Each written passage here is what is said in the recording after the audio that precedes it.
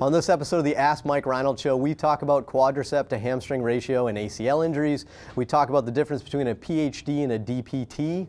And then we talk, or actually we answer a great question, is if we had to take the PT boards right now, would we pass? The answer is definitely not yes. The Ask Mike Reinold Show. Helping people feel better, move better, and perform better.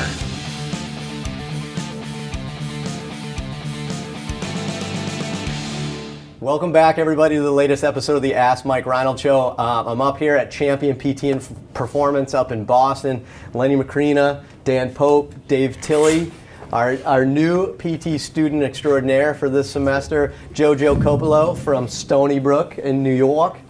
Right? Very good. Awesome. Listen, we got some awesome New York. York? Boston people can't make fake New York accents. It's like, it's terrible. Let me have a sip of coffee. Coffee. Yeah, coffee. Yeah. All right, so we got some great questions. I am going to get my coffee. Jojo, hit away. Zach from Seattle, strength coach and physical therapy student at the University of Wisconsin, seeking practical knowledge in sports medicine. I love your podcast. Please offer your opinion on quad dominance and lack of relative hamstring strength when it comes to risk of ACL injury in athletes. What can strength coaches and physical therapists do to make your athletes more injury resistant in this regard? All right, this one's got Lenny written all over it, right? So Lenny, what do you got on, I'll rephrase that a little bit, what do you have on quad hamstring ratio for ACL injury rates? Yeah, I think it's one of those. Yeah, I think it's one of those many theories that are out there that Tim Hewitt and his group have put out, which I completely agree with. That especially in females who are jumping, landing, they are quad dominant, meaning they don't end up in a nice flex position that engages their hamstrings relative to their quads. So when you land super upright, knees relatively flexed, but certainly not where we like it to be, they engage too much quads, which we know the quads will potentially not prevent posterior translation of the tibia like the hamstrings do, so you're going to get relative anterior translation. If they don't have good hip stability, so you're starting to get more frontal plane type movement with an anterior type position, then you start putting the ACL in a potential risk of injury. So that's, in a huge nutshell, we are always coaching our athletes to land more of a flex position, engaging more of the hamstrings. I don't know if you guys, that's a very simplistic overview of what we're doing. I think that was good. I mean, the only thing I'd add is, I mean, we do try to bias the, the quad and the hamstring, when we do our rehab progressions, right? So early on, we do a lot of quad work because the quad's inhibited so much after a knee injury.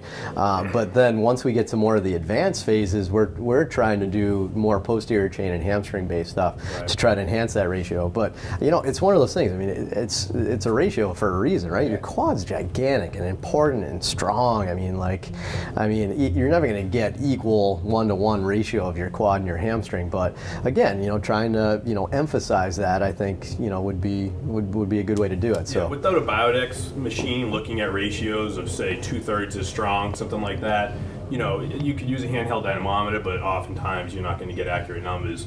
Not many have Biodex. So I mean, to me, I'm just loading hamstrings as much as I can.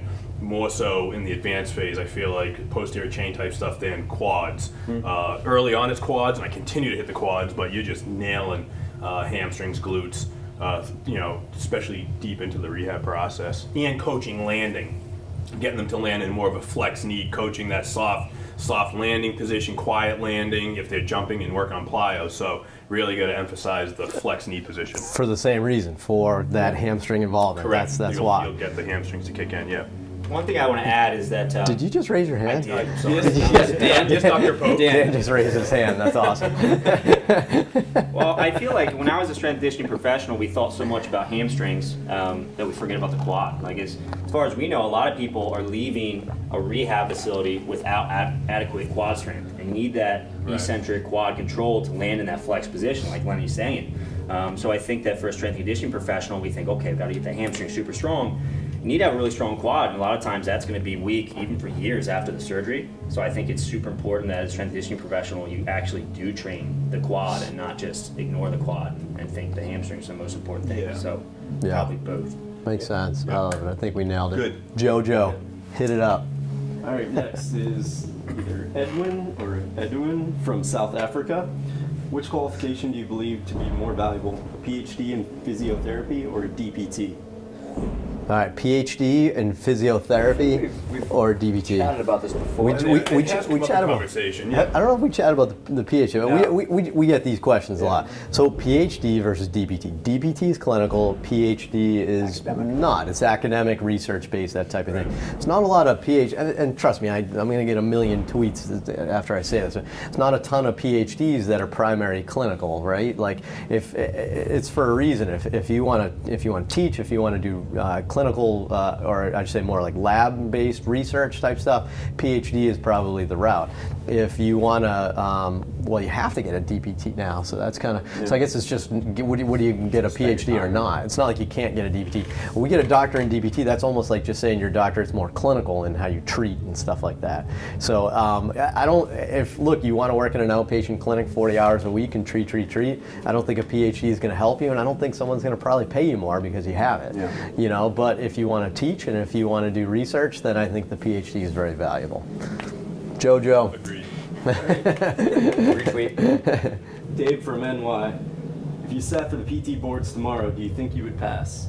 Ah, great question. Let's start with Len this time. If you sat for the PT boards tomorrow, this is funny because our students, I wish Keisha was still here because Keisha was studying like no one I've ever seen. I mean, she, in a good way. But we have a lot of students that study during their clinical because we usually get that last semester clinical rotation with students. But yeah, we talk about it every time they're in there. It's hilarious. So Len, what do you think? I would say probably, definitely no. There's, all the encompassing, cardiopulm and neuro and all the different tracks and probably basic orthopedics that they're teaching right now. Yeah. I would probably have to rethink everything and try to figure out what the question is trying to get out of me versus what I would do in clinic. I tell you, I will disagree with some of the sports medicine answers, I'm sure, and then that would be a problem. I think it would be an interesting study. I don't know if any PT would want to volunteer 4 hours at a time, is to have a bunch of us take the test again and see who would pass. I don't know if we want to open that can of worms. So I would say, for me, going around the room, no, I don't think I would. But Lenny said it right. We've been working in outpatient orthopedic sports medicine for 20 years, right? So cardiopulmonary is like way gone in my mind. So I think that's why we wouldn't do it. I think we'd overthink some of the other things too, but I don't think we're well-rounded anymore, right? People used to actually say that earlier on in my career. I remember like a critique people had of someone that just specialized in one thing, just saying how you weren't a good PT, and I'm like, what the heck does that mean? But like I'd rather be really good at something than medium at everything, right? So I don't know. I thought that was weird. I think that's the future, right? You don't, if you need ACL surgery for your knee, or worse, if you need open heart surgery, would you go to a generalist or would you go see someone that does open heart surgery all day? So Dave, would you pass? This is a fun question. If it happened, it would be by the skin of my teeth. Because I think I'm it's only been a couple. How did you say you took the boards like 18 months ago? It hasn't been that long. So I think the reason being is that like the baseline safety stuff might come back and the probability of the answers, but to the same, I've changed so much since leaving that part of school that I probably would overthink the sports med ones and I would underthink like the acute neuro ones and the acute spinal cord stuff, because I think it's the biggest criticism of the boards is like they make you eligible to not kill somebody maybe in practice, but they still are not at all close to what we're doing now. And it's hard for the test takers because they have to go through all the process of validating questions, getting them out. It's like 2 years of that process, I understand, but it's hard for us to talk to students about it because we're like, I don't really remember a lot of that stuff. Dan? Sicard. Sicard syndrome. It's a knife and a quarter spinal cord tract. I got that. What do you think, Dan? Would you pass? I'd probably fail. I don't know. Some of that stuff probably come back. I can't say that I reliably remember that stuff. I feel like the boards is a lot of just memorization and regurgitation. And then when I came to clinic, it's really good to have all that knowledge, but a lot of it I haven't used. I have a green filter right now, because I have a DVT.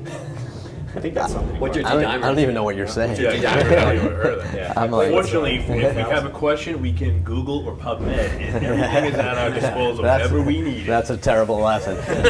Thanks so much, everybody, for joining us.